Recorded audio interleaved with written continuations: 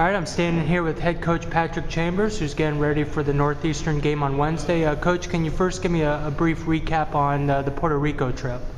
I think the trip was successful. I think we came a little bit more together as a team. I'd like to come out of there with more wins, obviously, but overall the experience for our staff and our players, and I think our program and university, I think there was some alums down there. I think it was a successful trip. We got better, and that's all I want, is to get better every day, every practice, every game. As long as we continue to get better, the wins will start to pile up. And where do you think the team got better? I think just playing hard, which is a skill today. It really takes a lot for you to get kids to understand how hard you have to play to compete and win on the Division I level. And that's definitely an area we got better. And obviously the team isn't shooting where it wants to right now. What can you do as a coach, or is it one of those things where you kind of feel helpless?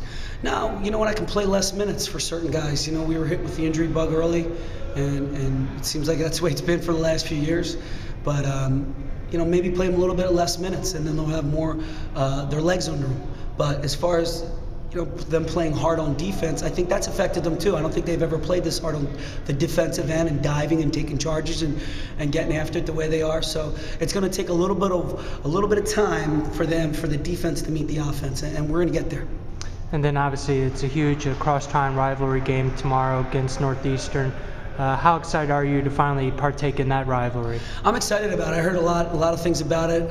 Just watching some tape and reading up on Northeastern. They're a great team. They're in the top 4. I have a lot of respect for Coach Cohen, and I've known him since his days at BC, and he runs a lot of that style. So it's going to be very difficult to play them tomorrow. It's going to be difficult to defend that flex and some of their ball screens and some other things that they do. They do a really good job of. They competed against Siena at Siena. They did a heck of a job. Thought they should have won the game.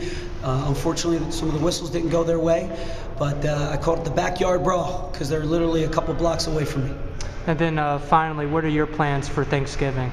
We're gonna have the team. We're gonna have a team Thanksgiving, and we're gonna be thankful and very grateful for all those people in our lives that have touched us and helped us get to this point. So Thanksgiving is one of my favorite holidays, along with Christmas, because it brings family together, and that's what it's about. It's about faith, family, and love. All right, thanks, Coach. Thanks, guys.